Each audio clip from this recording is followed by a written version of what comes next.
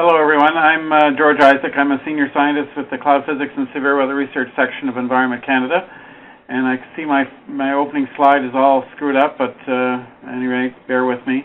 There are a lot of people that have contributed to this talk. I put them down as contributors rather than authors because they haven't seen the talk. So at any rate, you can see their names listed here. All of them is in the same section that I'm in. This study is funded from a wide variety of sources, including Transport Canada, the Search and Rescue New Initiatives Fund, NAV Canada, and of course Environment Canada. And I want to especially thank my colleagues at our numerical weather prediction centers in Montreal, and of course my aviation colleagues at both in the East and West. And Bill Burrows, who's done a lot of work that's helpful in this work, and he's also in our section. This project started off as the Canadian Airport Nowcasting project, and it was basically to produce short-term forecasts, 0 to 6 hours, or nowcasts of airport severe weather. And I'm going to show you some of the products that we've developed and tested at both Toronto and Vancouver International Airports. The project has evolved from that into longer time periods, etc., but I'm going to describe that as we go through the talk. So the CAN-NOW, or the Canadian Airport Nowcasting Forecast System, has been described in this paper, which is available online now, and you can go to it. But it basically ingests all the surface measurements, the radar data, we have some on-site remote sensors, the NWP model data, satellite data, lightning data, aircraft data, climatology data, and terminal area forecasts. Runs it through scientific algorithms which predict things like visibility, runway visual range, ceiling, gust, precipitation, wind shear, turbulence, crosswinds, airport arrival rate, cat level, etc. And we also introduce some nowcasting methods, which I'll describe later on. And we output this onto a website, and I'm going to describe that as well a bit later on. We've done a lot of algorithm development in terms of visibility and fog.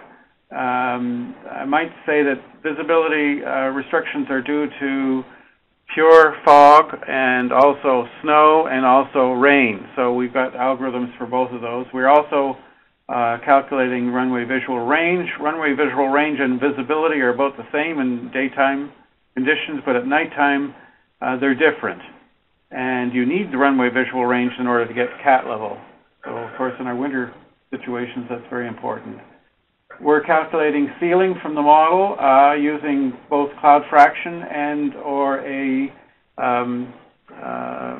condensed water threshold.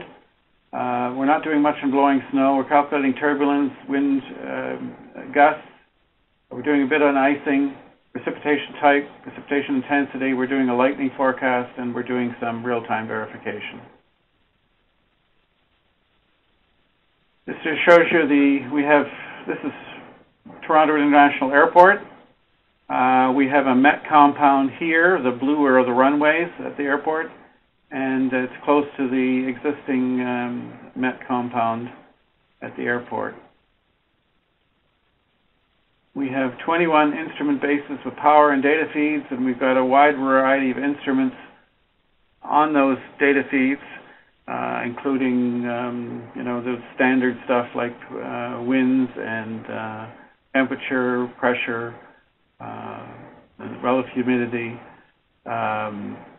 cameras, and so forth. We also have ceilometer, visibility meters, and many different precipitation gauges. Some of the more interesting stuff we have a microwave profiling radiometer, and we have a vertically pointing radar, which I'll show you products from, and we're soon to get a boundary layer wind profiler, an acoustic wind profiler. And we have plans for a Doppler LiDAR to give us winds at the site. This just shows you our site at Vancouver International Airport, which is a twin for this study. I'm not going to talk much about it. And that's what the instruments are far more basic in Vancouver. So we have a suite of airports we're looking at. This is Vancouver and all its alternates, and we also have Toronto and its alternates. And I'm going to discuss this chart more than the West chart today. For each airport, we produce a situation chart that has the various variables at 10 forecast for 10-minute variables, 10-minute intervals out to 2 hours, and hourly thereafter out to 6 hours. So we're predicting winds for the various runways, visibility, ceiling, shear and turbulence, precipitation, thunderstorms and lightning, icing, airport arrival rate, which is based on weather only, the CAT level, and the runway conditions. We also have a TAF Plus produced by the Aviation Weather Centers.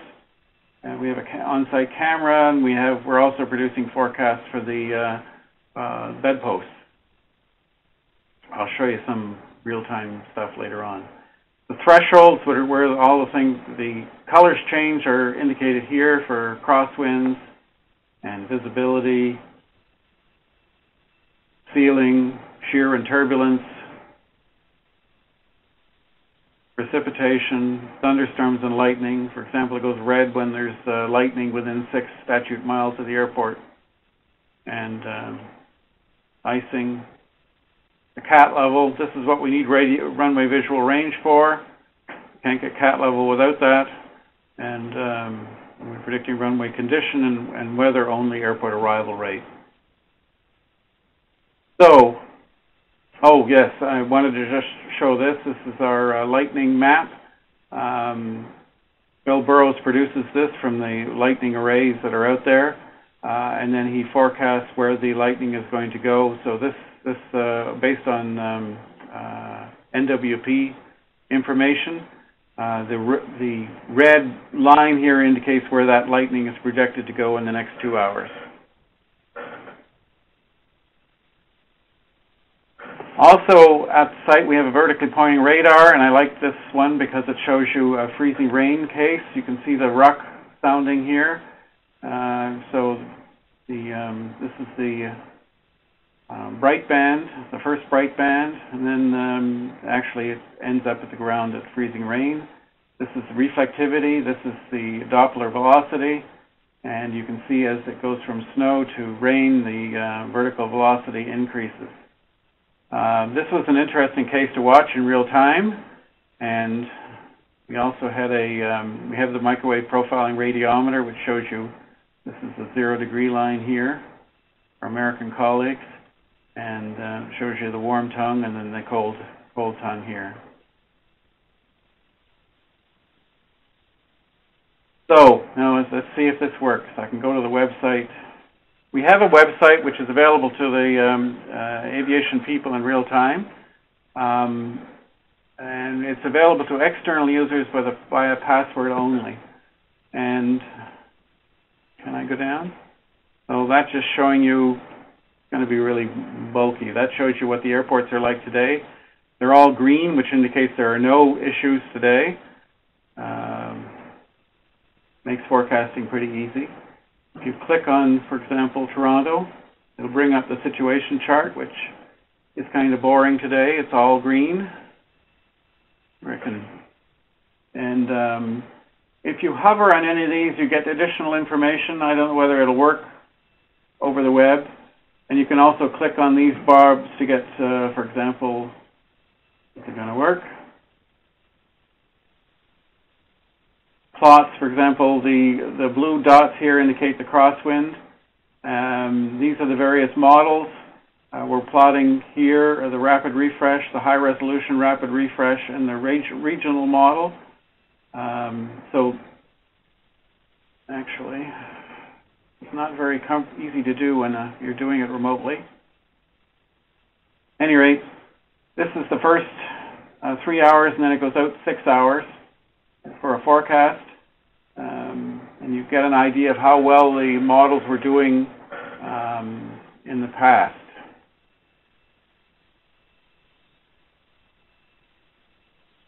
And just to give you an idea, I don't know, it's not going to work very well over this landline. This just shows you the temperature with all of the models. Here we have the Canadian higher resolution model, 2.5 kilometer, the regional model, which is 10 kilometer, the rapid refresh, which I believe is 3 kilometers, and the high resolution rapid refresh and the rapid refresh. And then the observations from the observer in black, and then the sensor is in blue. So that gives you an idea. I'm going to get off of this because it's too cumbersome. Don't X that, George. No? No. Just okay. X that, yeah. And go back. Just close your tab or minimize it. Sorry. Minimize the window. Minimize the window? Yeah. There you go. Okay.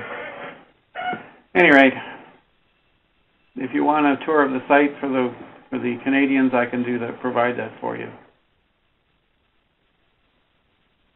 This just shows you an example of the fact that conditions change rapidly.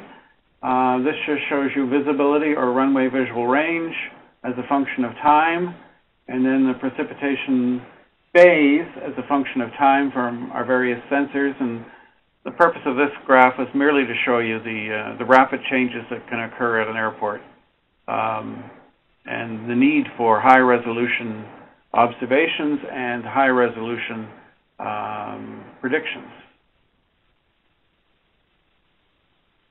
Now I'm going to show you some verifications that we did for the winter of 09-10 and the summer of 2010 for Toronto. And this just shows you the mean absolute error for temperature, relative humidity, wind speed, wind direction, the maximum wind speed or gusts, and the crosswinds for the 3 runways. And of interest here is the fact that the relative humidity errors are quite high. This is, by the way, climatology. You just took the climatological value for that hour and used it. You would get that error. So what happens is the models are not even beating climatology, which is pretty bad for relative humidity. For wind direction, there are also incredibly large errors in the mean absolute error. You can see that in both the wintertime and the summertime.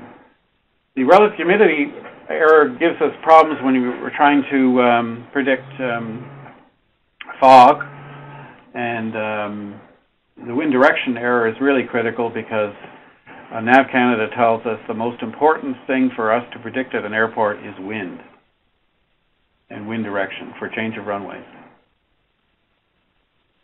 So what one could say, maybe those wind direction errors are caused because we're looking at all wind directions, and so we looked at the errors for just wind speeds greater than 5 knots, and there are still substantial errors for both the winter and the summer for the regional model, the LAM model, and the RUC at 6 hours.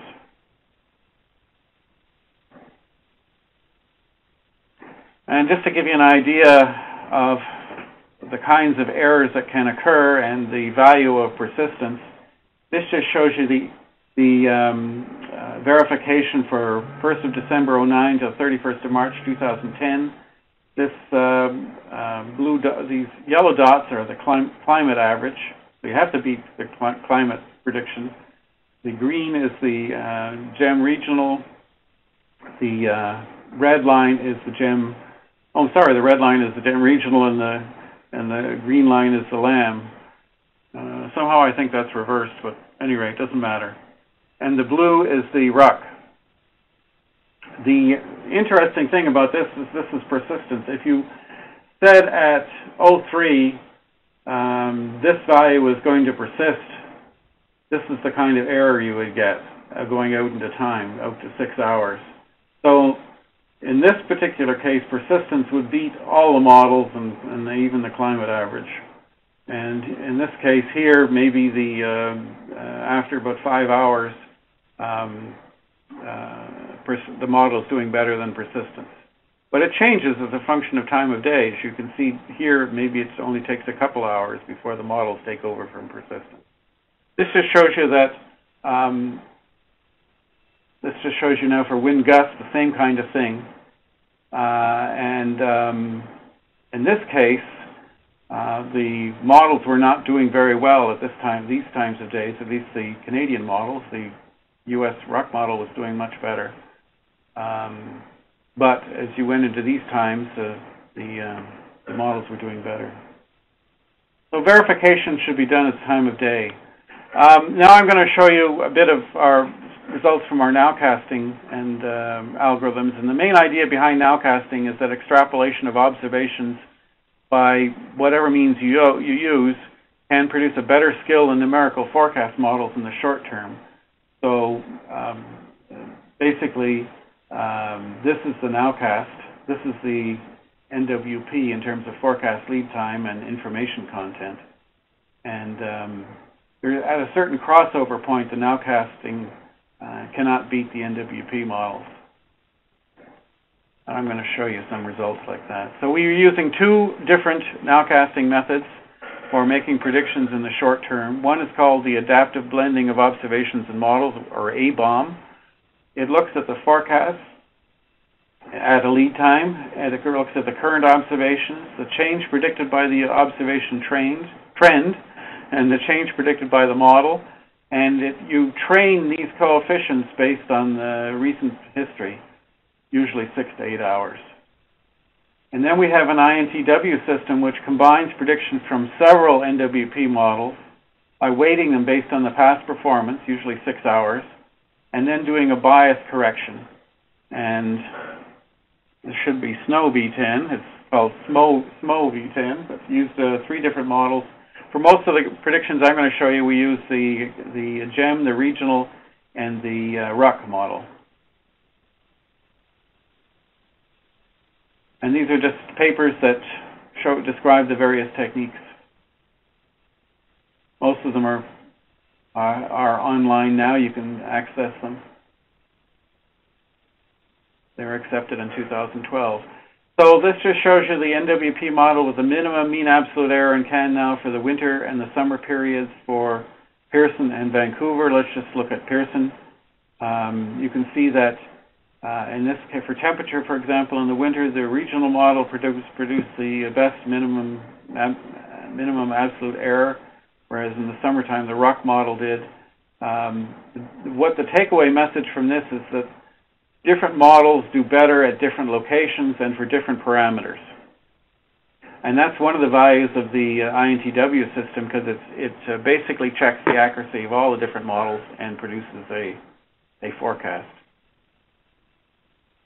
And INTW, for the same kind of comparison, produced the best forecast for all of these variables.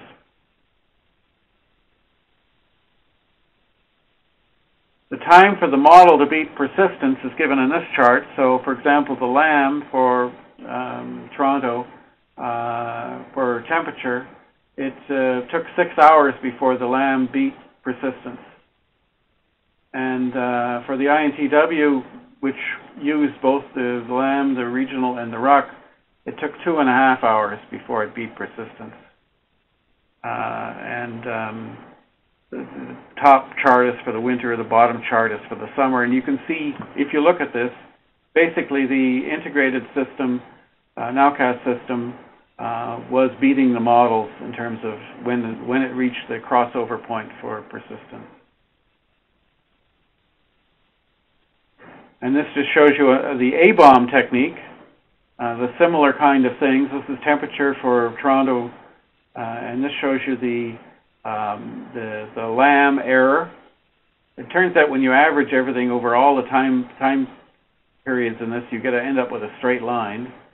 Believe me, it's counterintuitive, but you do. And this is the error for the regional. In this case, the regional model was doing better than the LAM. This black line is persistence. What would happen if you just used persistence? And then the A-bomb, which is using either the LAM or the regional model, is doing better than persistence. So that's one of our rules of thumb. The technique is not very good unless it's beating persistence. And that just shows you for relative humidity, which has a large error, as you can see, upwards of 10%. Persistence here is a better indicator, and of course the A-bomb technique is doing better overall than persistence. Now I'll just show you some categorical forecasts. We subdivided some of the variables into various categories based on our thresholds, and we needed to do that for things like visibility and sealing, so I'm going to concentrate on those. And the problem, of course, with visibility is you can get unlimited visibility, and for sealing you can get unlimited sealings, and those cause you great pain when you try to put them into a numerical scheme. So that's why we're doing these by these categories. And then we calculate a high-key skill score which on these categories, which is this complicated-looking equation here. And what the high-key skill score does, it tells you what was the accuracy of the forecast in predicting the correct category relative to that of random chance. So 0 is no skill and 1 is a perfect skill. And now I'm also going to show you the ACC scores, or the accuracy score, and that is what is the fraction of the forecasts that were in the correct category. Again, 0 is no skill, 1 is perfect skill score.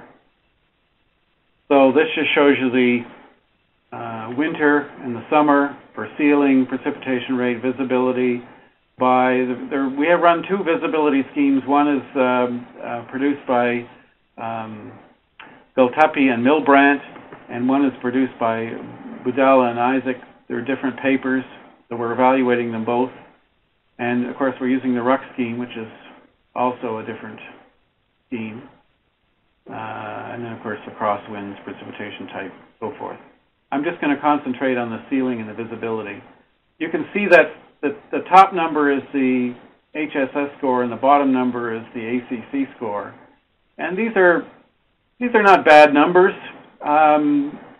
They're showing that there's room for improvement. Remember, 1 is a perfect score and 0 is no skill.